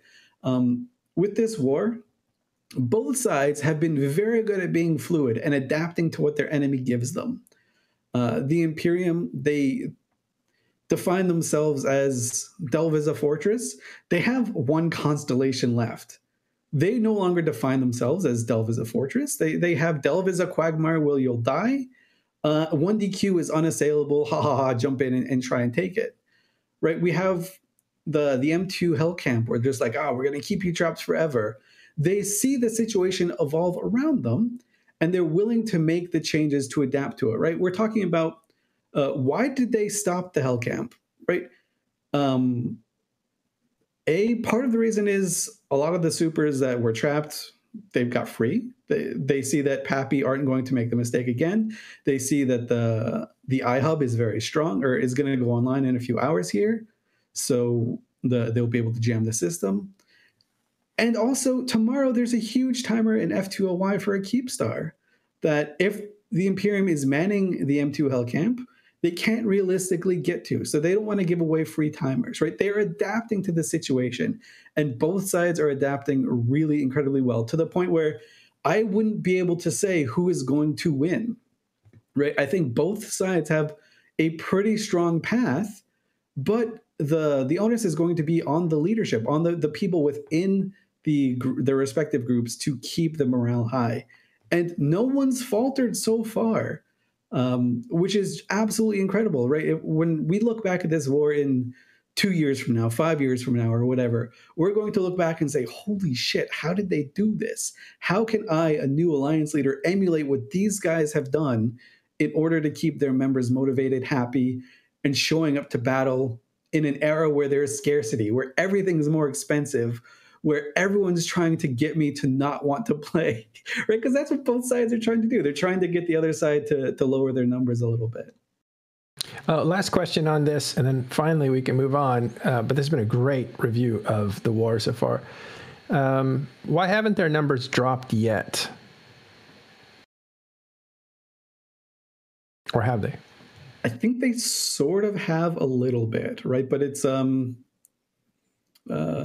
Vily can probably speak about this a little bit more, but after the initial saber strike to the chest of M2, PAPI forces were pretty low. They lost all the headway that they had, more or less, in like 2 weeks. And they slowly had to rebuild it, right? A lot of that was on the shoulders of US time zone. I will say, looking back, the Imperium's probably really sad that they let Pittsburgh go. He's not the sole reason, and I don't want to throw this on him, but he played a pretty big role in getting PAPI back into this, right? He started doing his US time zone fleets, started to build momentum on the PAPI side, and PAPI built off that momentum. They went and took all these iHubs. They went and freed some of these supers. And just for a few weeks, it seemed like PAPI were able to just snowball and start taking things back. They were winning fights. There was a period where, for 10 days or so, that PAPI were winning literally every subcap fight decisively. They controlled all of these iHubs, and really it brought PAPI back from the brink.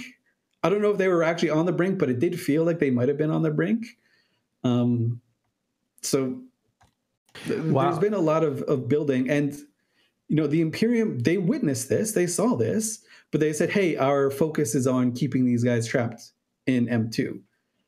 So really, it's going to be very telling in the next 10 days or so how the Imperium responds. Historically, they've responded by letting their enemies like peter out their numbers and striking back hard and capitalizing on that. Can they do that again? Probably. That's what they're trying to do. That's their goal. Well, talk about one motivated FC. Pittsburgh he's motivated. In the chapter, or in the book of World War II, he's going to have a chapter dedicated to him for absolutely, right? And I do think the Imperium are going to regret letting him go. Yeah, because that was a very public and political decision that really put a fire in him that we can see burning down parts of Delve. So, okay, Vily, anything else that you would like to add about this whole thing? No, I mean, we've been. Why weren't you a guest on yesterday's meta show? Since M2 was over. Yesterday's the meta show. What? The meta show that was canceled. Yeah, it was a joke. Like, here's the thing, and I want to give you credit for this.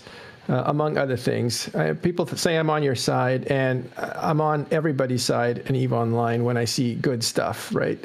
And you basically got the worst of it in M2, but you showed up, and to be taunted, and you put up with it, and you stuck around after even being taunted.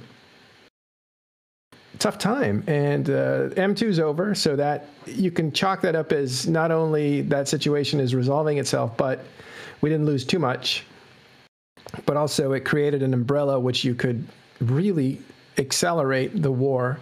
Kind of a good thing, and you showed up again. So you show up whether it's good or whether it's bad news, and that says something, because not everybody does that.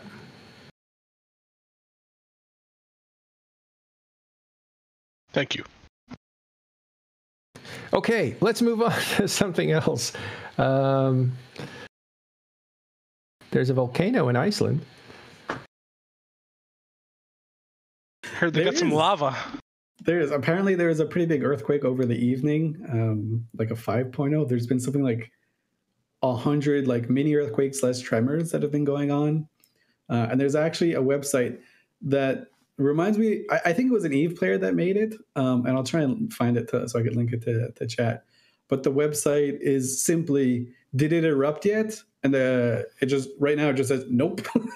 So it does seem like an EVE player would have made that, because there are similar things for EVE. Yeah.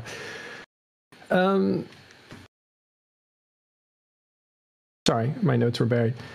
The other thing that is going on is, I don't have it here, but do you know the situation with Fraternity? They're doing all kinds of interesting things. Yeah, so Fraternity are just consolidating their space in Veil of the Silent and Tribute, which they recently took 2 weeks ago, I believe. There was an agreement made with Toilet Paper, or about that long. And they're moving into Venor, and it looks like they're probably preparing to invade Fade and Declan pretty soon. So, yeah, they're also in Poshvin. Like, there's a situation in Poshvin. Something happened with that. Streebog and Fraternity reached a peace agreement. Yeah, I guess there was some fighting going on. They might have blamed each other. I think Poshvin, Stryblog basically came out of Poshvin and attacked some structures that belonged to Fraternity, was one thing that I heard. And so Fraternity went into Poshvin and started fighting on their terms. And then there was actually, it looked like what was a coalition between Stryblog and their other rivals inside of Poshvin to resist a nullsec alliance coming into Poshvin. And then it quickly got resolved with some kind of agreement. Yeah, I believe Fraternity attacked Stribog first, right? They reinforced one of their structures, and then they attacked Fraternity's fort, I think it is, in Novola as a counter to that. Yeah. Got it. Suchuni's right. And then they formed a coalition with all the Pochvin guys, kind of like how the Wormhole guys, I guess previous to the Hard Knocks eviction, kind of always had that kind of Bushido thing where we might fight each other, but if any Nullsec guys come in, we're all going to band together to keep them out. I think that the Pashan guys are trying to be like the Triglavian Clades, where the Clades kind of don't get along with, they bond together to fight the outsiders, right? Yeah, so they're protecting their space. Vily, you're still here. Do you have any interest in Poshvin? Can I interest you in some property in Poshvin? No, I'm okay. I've heard rental rates are pretty low in Poshvin right now. If you guys have some golems you want to sell me there, though, I might be interested. Just make sure that you tell me when you're going to go run a World Arc. Yeah. Unfortunately, I would like to keep my golems and not get I would like to kill up. your golems. I'm sure you would. You might need a third act. Just keep it in mind, okay? Just keep it in mind. I mean, unfortunately, Poshvin is an interesting space right now, and I definitely feel and this is more the CSM Vily talking than anyone, I guess, is that Poshman just needs more reward. It needs more incentive for people to come into the space and more incentive for people to engage in the area. What Poshman needed was to not restrict one side of the event that caused it from using the gates, because then we could still have Triglavians and Edencom fighting each other in Poshman. Because Edencom groups put up structures just like Triglavians when the thing was going into liminality, and we wanted to keep fighting each other. But now we can't fight each other. So. It's almost like they created a cave and only allowed half the people in, and then wonder why nobody was fighting. Yeah, a lot of the Edencom people still feel like we won 50-something systems and technically more than they did, and we get nothing for our standing, and they get this new region. Where's my T-shirt?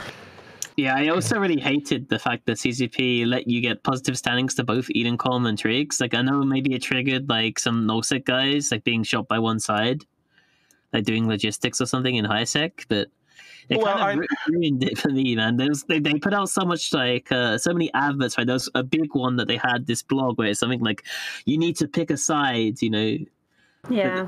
There's consequences, and then, you just, on your jump fighter character, you just use a Pochvan filament, shoot one rogue drone, and then just leave, and then you never get shot by them. Oh, that's how you do it. Yeah, so if you didn't participate in the invasion at all, and you're 0 to both sides, you just have to go shoot one drone. Like, and there are drones that, like, frigates can one-shot. So you go kill one of those, you leave, and you're neutral to both sides, because you're slightly positive, right? You can just do it in a Kestrel, one-shot them. I know there's a ton of different things I would have liked to have seen with that, and like the reality is that the way it's built right now is still not what it needs to be to make the region interesting and exciting. In the invasion itself, and a lot of like the liminal systems and the low sec systems, we had a lot of good fights between the Triglavian groups and the Edencom groups, and we won some and they won some, and it was just like super, super fun, and we wanted to continue that into Pochvan, and it's just really a missed opportunity. Yeah, absolutely. I mean, to me, I think it would be awesome if, Edencom could start fighting to take back, the pieces of Pochvan bit by bit, right? And there's so many different ways you could narratively speaking, they say they are, and you see Edencom stuff running around Pochvan, but it's like, why couldn't they be like, oh, Edencom is hacking the gates, so Edencom standing also activates the gates. Boom, Pochvan's fixed. I did it. Or maybe Edencom could reactivate the gates that got disabled when Triglavians took over, and now the Edencom guys can go through or something. I don't know. Except you can kind of already do that because there's wormholes within 3 jumps of where they were. Yeah, I know, but like, that are like static. Yeah. Since you're a CSM member, Vily, this is good for you too. Did we cover expert systems last Sunday? Was that part of it? We did, right? Or was it? Yeah, we talked about it. Okay, good. So we did talk about it. Just your comment on it, Vily. What do you think of expert systems? Okay, thanks for the comment. Perfect. All right. Last few topics is Arcia. Did you have something going on in LowSec or in your space? It's not like a gigantic news article. There was a pretty fun capital brawl between U.S. time zone of Snuffed Out and the weird coalition of Phoenix Naval Systems, Electus Matari, and Kimi Hadar last night in Manar in Everyshore. And about 100 to 120 people on both sides. They lost 45 billion of stuff, and we lost 35 billion. Pretty decent low-sec capital brawl, and like a one of the few ones without a lot of third parties. But it was, I think, honestly, both sides enjoyed that fight just because it was a slugfest that stuff died on both sides. And for those who don't know, the writing contest was announced last Monday. That's right. The Capsulator writing contest, where you have a chance to win several billion ISK of prizes. You basically write a story from the perspective of your Capsuleer in character from one of 4 different categories, and there's ISK prizes. So I'll link that in chat. Awesome. All right. And also, you should know there's a mining contest going on right now. It started at downtime. It ends at the end of downtime. It's in Damelin, actually. You know anything about that, Arcia, by chance? Yeah, DamFam is running a mining contest where they see who can mine the most amount of ore, and at the end they pull it all together and hand it out. I think it's the first time they've done this, but it looks fun for the industrial-minded among us. Yeah, I'm actually headed there right after this show to mine on the Matterall character. I'm going to buy some mining skills. Buying a catalyst. Let's go. Just, Damelin is a 0.5, so, if you're not industrial, you can get some catalysts going down there and run some interference. Are you guys going to be there? It's a collusion, man. We're going to have code showing up to help Matterall win. Yeah, Matterall on the back of code coming in. We'll stop all mining except ours.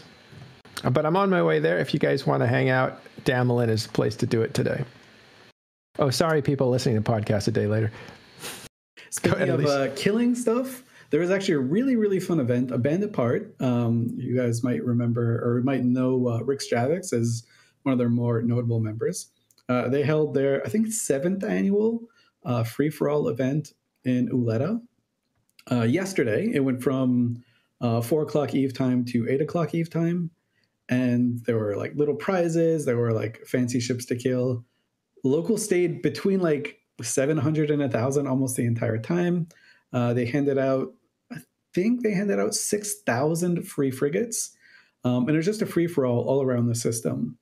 Lots of stuff exploded. I think they eclipsed 10,000 kills in one system, which is a low-sec record for EVE Online. So congrats to them for that. There were some very funny moments. CCP showed up. CCP Convict died a lot. CCP Felipix died a lot. CCP Fozzie didn't die so much. He let his bros out to hang.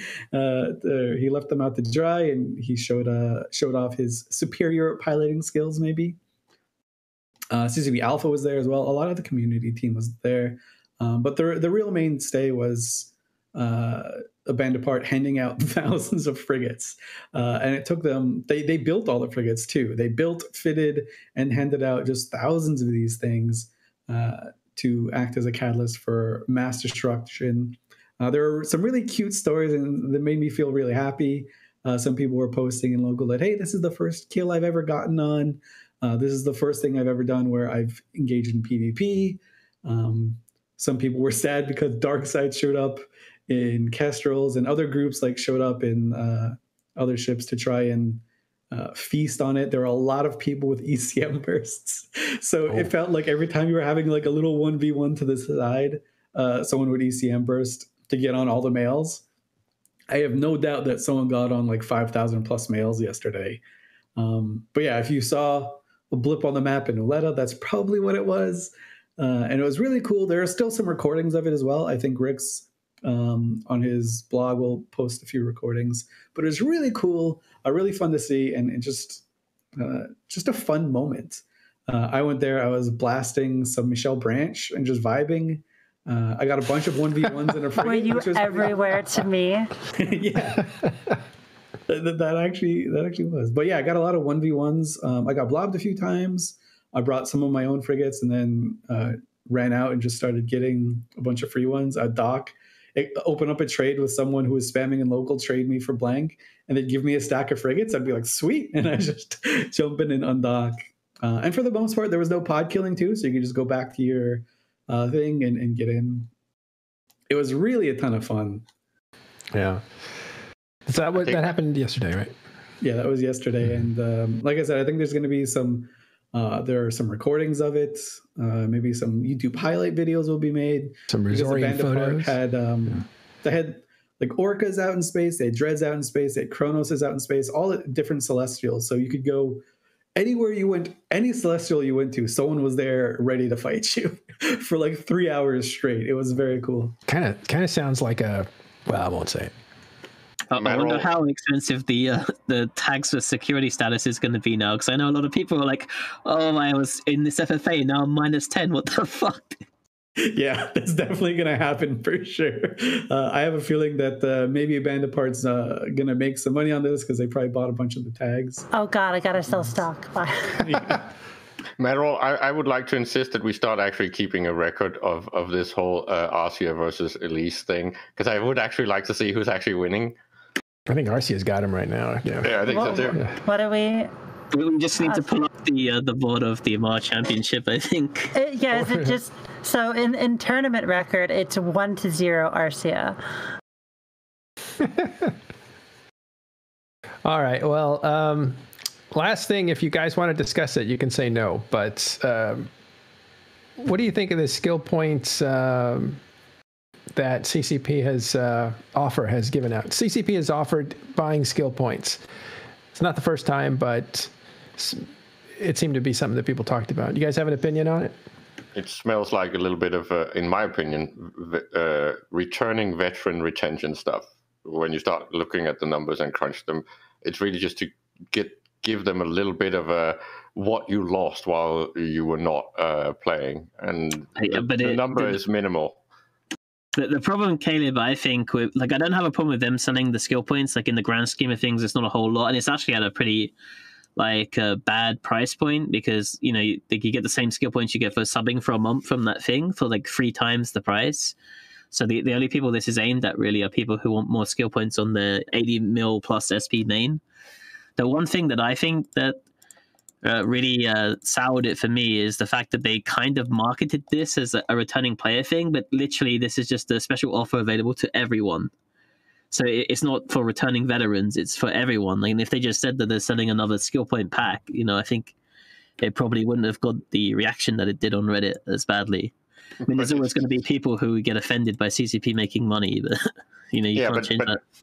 But we haven't gotten the actual criterion, because some people have not actually gotten it, which is weird. Like, I haven't gotten any of them. Everyone can get it. You can just go to a link, like it's called special or something.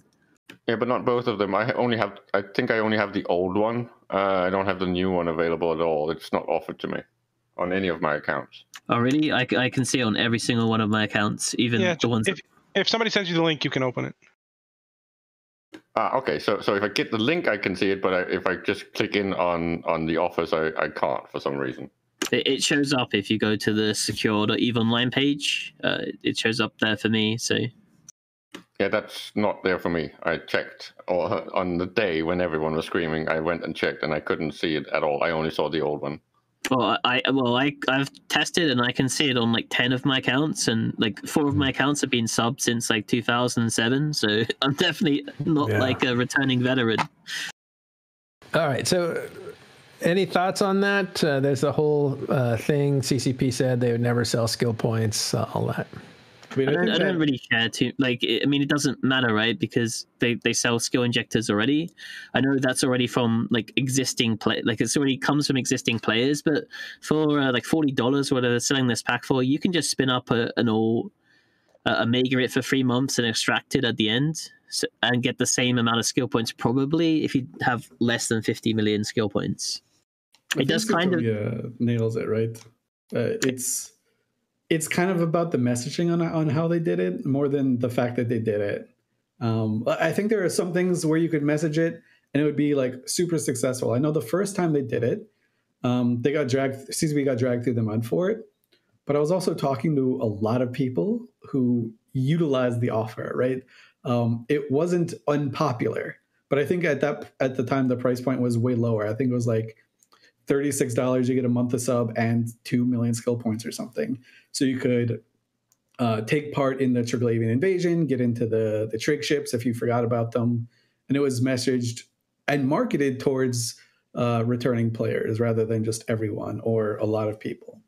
I think there's a lot of ways that they could go about this that would seem less skeevy, right? So one of the things that I think people really latched onto was that they showed like a price that it was discounted from, which it wasn't actually discounted from because it was never initially offered at that price point. And so people were kind of ruffled some feathers. But really, I think the main issue with it was the messaging rather than the fact that it happened. I feel like I think the particularly bad thing is when they started allowing skill injecting and skill extracting. I think after skill injecting and skill extracting is a thing, I don't think it matters anymore if they sell skill points. I think the skill extracting is what just kind of, I don't want to say broke everything, but it made it matter less. Yeah, but it broke everything. Gone are the days where I'm about to punch into a plex on a player. Let me check their age, the character age. Right. Yeah, and CCP is not really selling SP. This is like a one-time special offer. I think they've done this before, right? They normally have they have that pack that's still available where you get the Cerebral Accelerator that lasts for 25 days, the Expert Cerebral thing, and then you also get the 1.5 million skill points. And this is the same. As long as they don't go overboard in it or sell SP directly, if they just have an offer like this every 6 months, I don't really care personally. I feel like they could have done this after M2 when the hype was high. And I think there's also a way, if the marketing people are listening, I think there's a way you could do this and not anger people, or not, I don't want to say anger, but not rile people up. Just say that this SP came from banned accounts. Obviously make it so it's actually from banned accounts. But if you just say that, they'll be like, okay, cool. The cheaters get punished and I get the profit. And that's the only time they're going to do it. You know what I think they should have done then? They could have just messaged this with fleet formations, because I know a lot of people are complaining about the SP requirement for fleet formations, right? Because you need to, if you've got 80 mil SP, you need to buy 22 injectors or something to get it. So, I mean, if they just said hey, we understand this is a pain point, but we're selling this skill point pack that you can buy, right? I mean, I guess that might send another negative message as well. Yeah. I don't know, but that might be a negative, but I like that idea. It's just kind of. How many SP is the new thing require? How many SP do the fleet formation things require? It's 22 injectors for 80 mil SP plus. I think it's 2.5 mil SP. It's a rank 8 and a rank 2 skill. So it's 2 mil SP for the rank 8 one, and it's 1.2 mil. So it's 3.2 million skill points total, I think. That'd be 2.5 mil, sorry. 250k per each rank, so. Yeah. So it's 3.2 mil SP total, 22 injectors if you're 80 mil SP. And that's to unlock the final form, which is all with a charisma requirement, probably remap. Yeah. Jeez. All right. Let's go into last comments and shout outs and that kind of thing. If you guys have anybody you want to say hello to, or something, some piece of wisdom you want to give the audience. We'll start with our guest, Vily. You have anything you want to end with? It's another beautiful day in Eve. Hope you guys are all enjoying the weather, and stay safe out there and avoid the lava and COVID. Okay. One more thing about the weather. Has the electrical storm left 1DQ? I believe so, yeah. Okay, because you couldn't cloak with it there. That made things kind of awkward for filming. Yeah, it's no longer there. All right. Any of you other guys, just step up panel. I only have one thing. I will say that unironically, if CCP had been selling SP for real money since the beginning, so back to when we talked about the whole catch-up thing, there's a lot of things that would not have gone as bad as they have done in EVE Online when we talk about things like the ecosystem and zombie farming and all of that drama. So I'm almost inclined to say I would rather that CCP sell the SP than the current SP injection system we have. Right, so people can get into roll calls faster and break the game 2 years earlier? Do you think that they could afford that on this scale? Well, I mean, it's easier for someone to spend $40, right, than to grind for 10 hours in a super. I don't know. But again, then all that money would have gone to CCP, and they might actually have had enough money to fix things better, because the amount of money they would have gotten if all Rorqual pilots had been actually real money, that would have been a lot. But they still are getting money, right? Because they have to sub their accounts the whole time that they're crabbing to work towards a super, and like skill extractors at least have like some kind of thing that CCP is taking off the top, right? Because they have a plex cost. Yeah, a lot of assumptions built into that. Arcia, you were about to say something. Nothing important. Nope. No goodbye to anybody. Did you have a friend out there? Oh, I was just thinking the greatest thing in Eve is when you're flying a bait Punisher and you tackle another Punisher, because it's like Schrodinger's blob. You're both blobbing and being blobbed. You get to see whose is bigger. At least, any last comments? Yeah, there's two. I want to give a...